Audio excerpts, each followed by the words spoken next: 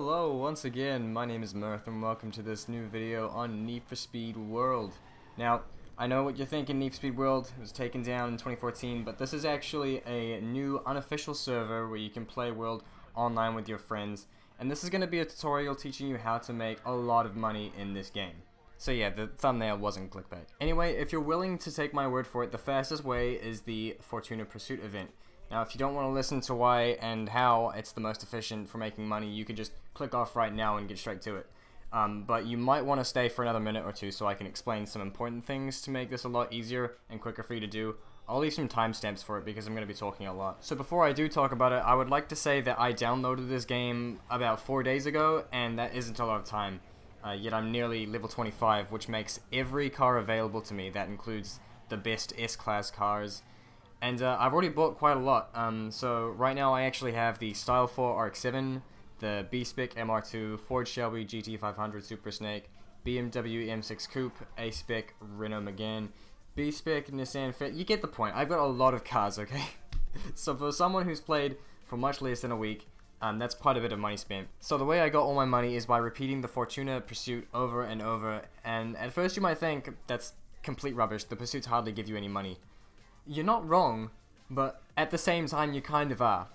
A good thing to note is that in this game, in this unofficial server, the way you get money is actually dependent on your level. So if you're a higher level, you would get a lot more per race. So like say a level 20 would get twice the amount of money a level 10 would get for finishing a race.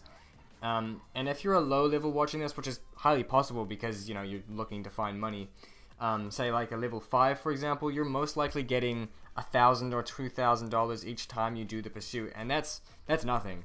But if you're like a low level, it doesn't really matter how much you make because the expensive cars that you need to grind for, you can't get them anyway until you're about level 20 or 25. And even then, this event is a great way to get XP to level up quickly. And while you're grinding XP, you're also getting a truckload of cash, so it's just a win-win, basically. When I first started this game, I asked a lot of people in free roam what the fastest way to make money is, and nearly all of them suggested that I do huge circuits, which like, you know, Country Club or Hastings, for example.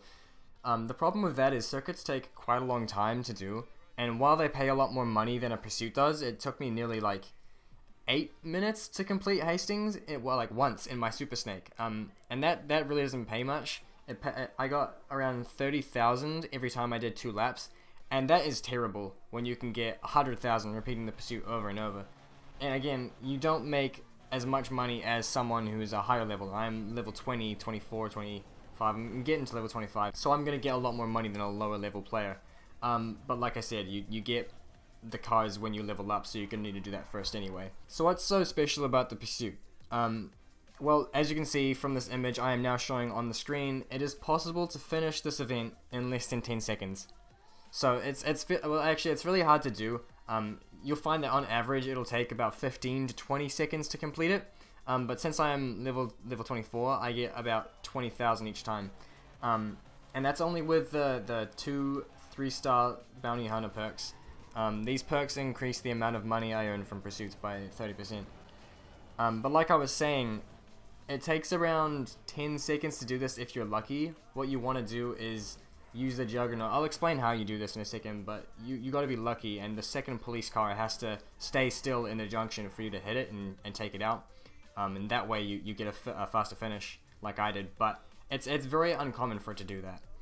So in order to finish this quickly, what you want to do is start the event, drive straight ahead, make a left, and then immediately turn right into the parking garage. Hide in the corner, and then once you're in cooldown, you can use the instant cooldown skill. In this server, those skills are actually unlimited. You get 100 every time you do a race. They refresh every time you go in or out of the safe house or in and out of an event. So you get infinite of those skills, so you don't need to worry about that. But yeah, once you've done that, you can just repeat the process. And it's a very boring and tedious way to make money, but I find that it could be made interesting by challenging yourself to do it as fast as possible. I'll even give you a challenge to beat my best time, as seen before, of 8.91 seconds. So if you can beat that, let me know in the comments. I'll be pretty proud of you, to be honest, because that's a pretty good time. Yeah, I hope this guide has been useful to you, and yeah, maybe I'll see you around in game. Peace.